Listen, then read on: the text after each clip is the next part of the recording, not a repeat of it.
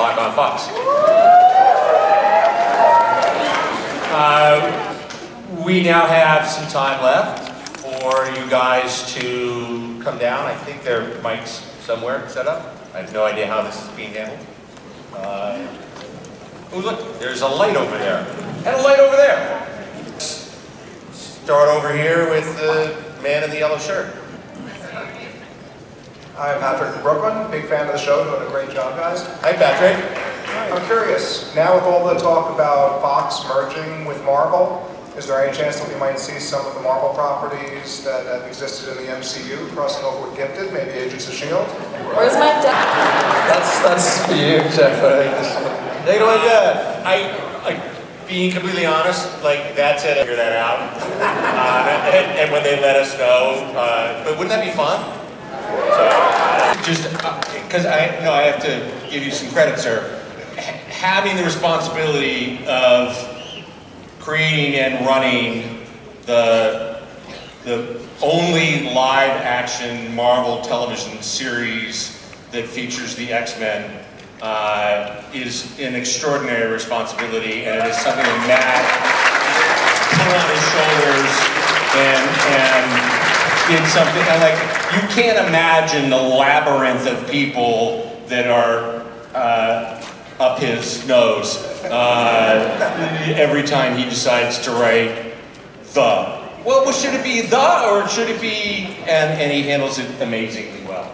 Well, thank you. I was just going to say, we get that question a lot, and just so you know, our experience, it's a little bit like asking a French peasant in the Middle Ages, how do you feel the result of the 100 Years' War is going to affect your wheat crop in a few years? I don't even know what they're doing. There's wars going on at a very high level.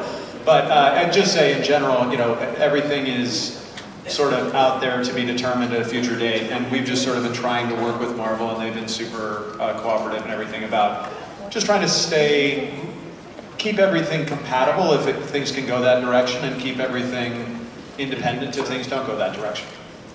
Actually, I'm going to jump the line for a second. I do a lot of these panels, as you guys know, but I never get the chance to sort of ask a question that I think you guys should know, which is, we all use the name showrunner, and I think you guys sort of sit around Matt's in his office with his feet on his desk going, move camera 2 over to the left. That's good, I like that. Tell me what your day is like. Well, I mean, essentially I am the executive producer, I'm the producer who's in charge of the show creatively. So I'm supervising the writing room, breaking the stories, rewriting episodes. You get up at 10, 11 a.m. Pardon me? You get up at like 10 or 11 a.m. Yeah, exactly. I sort of get up for a swim. Bonbons, yeah. No, it's a lot of it's a lot of writing, watching cuts, casting, dealing with actors who have strong opinions about their characters, calling me. I don't know what he means. Actually, no, I will give props to all these people. One of the great things about this show is that actors really do. Like, an actor with a stupid idea, there's nothing more dangerous, but we don't actually get that on this show.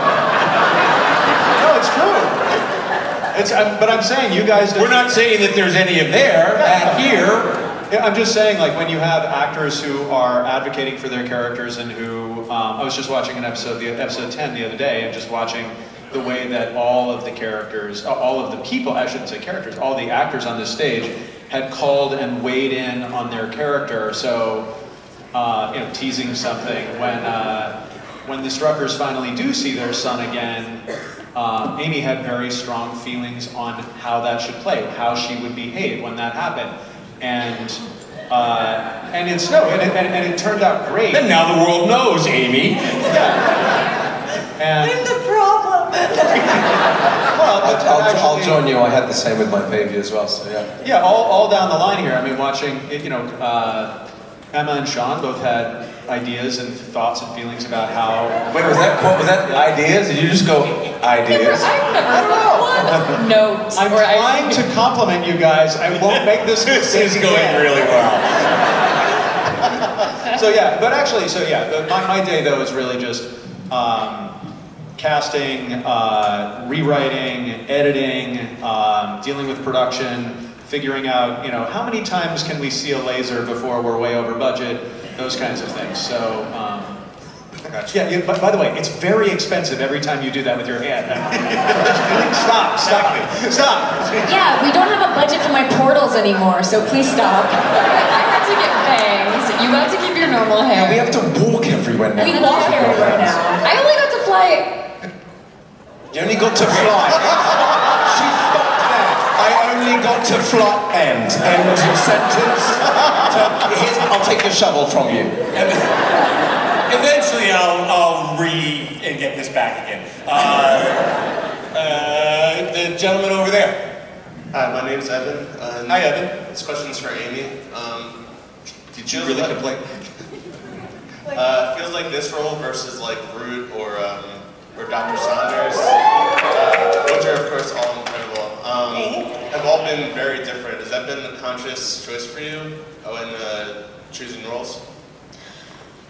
Yeah, I guess. I mean, I like to try to play different things, and then it's, I mean, I think for me, I tend to gravitate towards genre and comic and sci-fi stuff because the roles get to evolve so much. So I feel like Caitlin season 2 is a different role than I played last year, which is really fun, and I hope, I'm sure she'll continue to change, and who knows, take on Reva, I don't know. But yeah, so I do like to try to play different things, and have been lucky enough to play different things in the same show, so that's fun. Thank you. Thank you. Question over here. Hi, my question's for Matt and Amy, also related to what you were just saying. Your character, love you in general, but will you be getting more badass as the series goes on? Yes. Hey, question over here. I mean, it's a thing she does really well, and you know, you don't have Amy Acker on your show and just go like, oh yeah, let's just have her not be badass. Obviously, she needs to do it. I'm sorry, Jeph, may I? Blink, do you have a question? I do. Yeah. Awesome. That's awesome. I found it for you. Yeah. We need it on our show. Thank you. We're gonna need it for episode 10. So my question is about Blink's portals, actually. No. I know. I'm a huge fan of her in the comics as well. Like in the comics, I'm sure we all know, she throws really cool daggers and they open the portals. Yes. Is that a spoiler? No, it's not gonna happen this season. Daggers is not the show. I don't know, anything's possible, right, Matt? Well, I mean, I will say. Right, Matt? Oh, right, here's the thing. Absolutely. Really, the thing. I mean, to sort of look under the hood on a show like this a little bit. One of the things that we looked at from the very beginning was thinking about like, how do we evolve the powers? Because if you read the comics, like obviously powers change over time, and new things become possible and stuff like that. So we consciously decided with Blink, because you know in the comics she's sort of inexpert with her powers when it starts. In Days of Future Past, obviously she's in full javelin, or not quite javelin mode, but there's a different level of power there. And so, you know, teasing, we will see younger Blink this season, and we'll see Her other little cupcakes, I saw that. yeah, so we also evolved that. And so yeah, the hope is By season 3, should we be so fortunate as to she'll have Pinkston. Or actually, you Thor. know, the funny thing is, ironically, we did discover, now I'm not promising this season by any means, but javelins are actually way cheaper. Because the thing about it is, when the portals open, like, we thought we were being clever by having her go, ugh, right, well, okay, the problem is, now, like, the portal's in front of her, and the artists are spending all this time with it, and it's really difficult. So once we get into, like, you're throwing javelins all the place. It's cheaper. You can portal everywhere. Yeah, that's great. Awesome. The portal It's across still about the art. I'm gonna go to the drinking fountain, portal to the drinking fountain, it's fine. Okay. And I wouldn't be doing my job if I didn't mention that if you really like to see someone throw daggers, there's a whole nother Marvel show that's... Oh, you know. Sorry, it's just every now and then it comes out. How about over here? Hello, my name is Sophia. My question is general. Was Magneto right? Yeah. Yes. Let's see whether or not Emma has an opinion about it. I think I'd rather say that Magneto was not that Professor X wasn't, but Magneto was very, very brave. I think it takes a lot of balls to kind of go against the grain and go with what's unpopular, even though you really believe that it's right. Emma? Yes. My father did what no one else was brave enough to do. He stood up for mutant kind, showed us a new path. If this whole building starts coming down around us, I am not responsible in any way, shape, or form. Oh, you can't do that. Over there. Hi, my name is Sarah. This question is for Jamie, and I really love seeing you on the show as an Asian American. I feel represented. And so my question is, you as an actress, as somebody in this industry, what are your next steps in continuing this representation that we've been seeing, but that we could definitely, see more of? Aside from being a part of a huge, huge show, I think a lot of producing, now that we do have the doors open and all these new opportunities, I think it's choosing the stories that we want to tell, that are important to us, that are specific to us. And so there's a lot of creative stuff going on behind the curtain, and there are some things that are brewing and coming together, and certainly it is all about producing content. So that's next, hopefully. Thank you. Over on this side. Hey. Someone who looks fairly familiar to this group. Yes. Hey guys, so my question is for Emma and Sean. So, I get that Marcos essentially like took the side that he thought was better. He chose that over love. Do you think that he's going to, do you think that... Okay, let her finish her question. Do you think that once he sees his baby for the first time, he's going to take the other side? Or do you think it will result to him having to kill his love interest? Wait, what? Now you set her on you. Now you started on her. Let's do something. Two very people. Yeah, we're making a show where people kill babies. That's what's going on. Because I love it so much. Why would he have to kill me?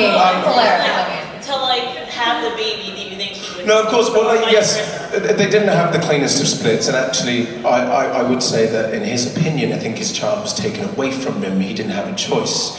Am I wearing anything metal? Am I wearing anything metal? And so, no, he would... at the end of the season finale, I guess, firstly, there's a more... Polaris ends up using a more abrasive action than he would agree with, and he doesn't actually expect the family to break up and this to stop. It's Polaris leaving on her own accord that does that. He thinks this is going to settle down, they're going to figure this out. That's why he stops Caitlin from chasing after Andy right away. They don't want anyone to get hurt, it's going to get out of hand, we're going to fix this. And then 6 months goes by and he's still chasing her. He did stand to his ethics then, he did stand to his moral standing point then, but ideology comes second when it comes to the fact that his baby's alive and his child and family have been taken away from him and the woman that he loves. So when you see later on, if you tune in on Tuesday, you're going to see him question those exact ethics you're talking about. It's never to kill Polaris, obviously never to kill a baby. That's my job. To make sure that doesn't happen. But he does question. He does question his ideology on the basis that his emotion overcomes anything else. I think the pain and loss and love that he feels outweighs most of his other facets of his persona. So it will dictate some of his behavior, especially coming up. And sadly for Polaris, I think it is maybe the opposite, that her political views, her ideologies come first before true love. And she knows that Marcos is her true love because the Aurora Borealis still exists and it's still there. And obviously her daughter comes first, but she needs to change the world. It's part of her family legacy that she does this, and she is coming to realize that. Marcus just wants to go to the park and eat ice cream with his kid. I mean, just saying, I think that Polaris could totally take you a fight. Yeah. She said you could take me in a fight. Oh, 100%. But I can singe all her hair off, and that's me winning, so that's fun. It's a wig anyway.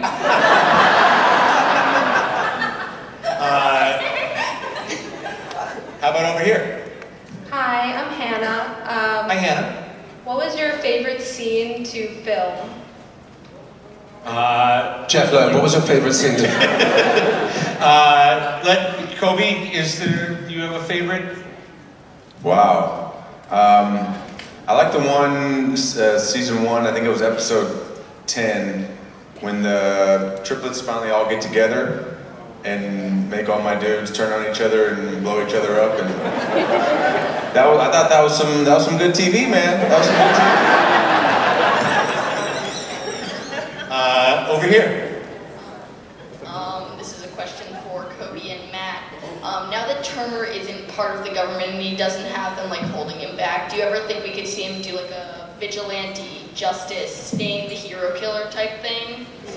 You wait a few episodes. Yes. Yes, I could see that happening, yes. Very much so. Over here. Hi everyone, my name's Nikki. I have 2 questions. Okay, Nikki. First one is for Max. Will the X-Men appear in this season? Well, it sort of depends on how you define the X-Men. Blink, technically. Jamie and I are X-Men. Yeah, the mythology of the show is that the X-Men proper have disappeared post 7/15, so officially no, per Jeph Loeb, anything is possible. We'll see. Wouldn't that be exciting? And you have the same question? Yeah. If the powers that you have in the show were real, what would you do and why? I would steal quarters from the laundromat. But donate them to charity. You salvaged that, it's really good. Oh, I was wondering where you were going with it. Grace? I'd make toast for everyone. Well, Reva's power is emitting a hypersonic sound that scrambles your brain. My husband says I already have that power in real life. So happy. He's back there going, no, I didn't. You're not funny, Grace. The porn in your game. Oh, me? Okay. I would start like a travel agency. Welcome to Blink. Where would you like to go? Blink, you're there. There. Blink is my favorite character, by the way. Thank you. Well, thank you very much. Over here. Hello, my name is Jose. This is a question for Emma and Sean. Let's say hypothetically that your child doesn't turn out to be a mutant. We will carry on the legacy.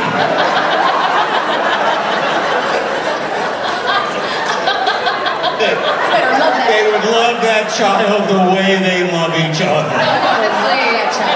The whole theme of our show is acceptance, so we will love our child no matter what race they're part of, whether that be mutant race or the human race. It doesn't matter. Like honest and earnestly, like. Truly, I don't think there's a man that's loved his baby more. I think there's, especially considering he hasn't met her yet. He's pretty in love with that thing already. Powers or not, he just wants to make a world where they can live together. That's all it is. So if they didn't have powers, probably be a little bit bummed for a couple of days. And then we would go back to normal life. Actually, I'm gonna say, I actually think Marcos and Lorna, I can't speak for your character, but I believe that they would be grateful if they had a human child. They wouldn't have to go through the harassment and the prejudice that they had to go through. So actually, I think it'd be a positive reaction. Yeah. And let's just say the child will be extraordinarily attractive regardless. have a hot baby, he said.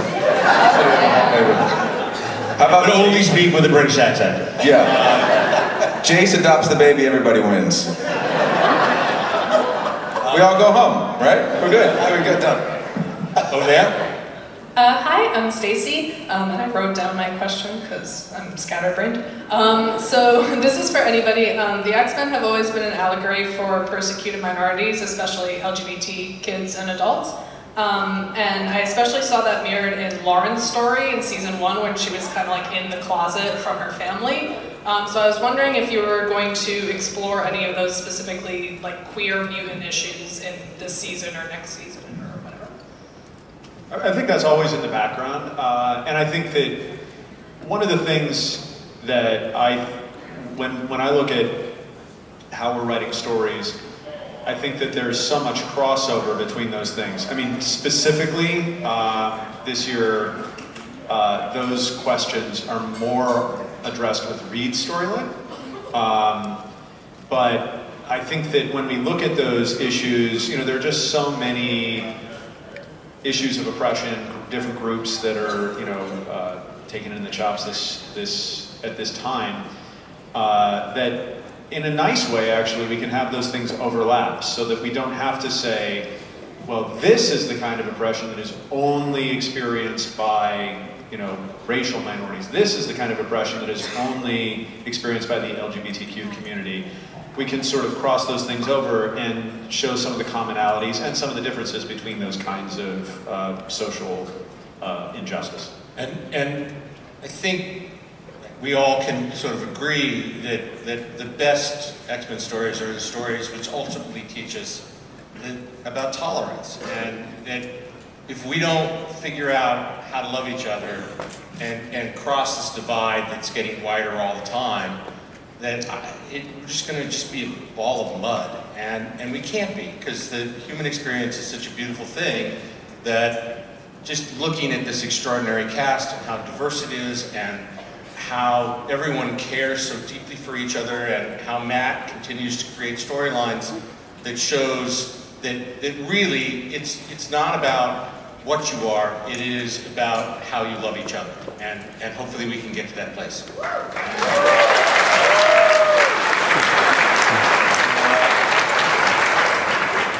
Hello. Hi, I run a gifted after show called Gifted Talkers, which you can find on Cinelinks on Wednesdays. Cool. Okay, awesome. And my co-host couldn't be here, but he's a big fan of Blink. And in season 1, when she was trying to learn to train, her happy thought was a warm jelly donut. And I think he would want me to ask you, is it still a warm jelly donut? And are you ever going to get that donut? I ate a dozen of those donuts, and yeah, now it's just the dog. It's our dog Zingo. She thinks of Zingo and she makes it happen. No, in all realness, she has developed her powers enough that she doesn't need to focus so hard on opening a portal. Like before it was fleeting, before it only came when she was, you know, in danger or when she was escaping something, and now she's able to control it a little bit more. Because she already ate the donuts. Yeah. There it is.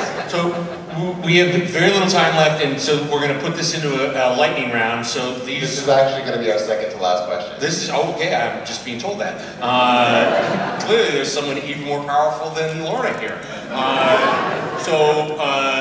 If you can go yes or no, then we can probably get another question. His face is on a light.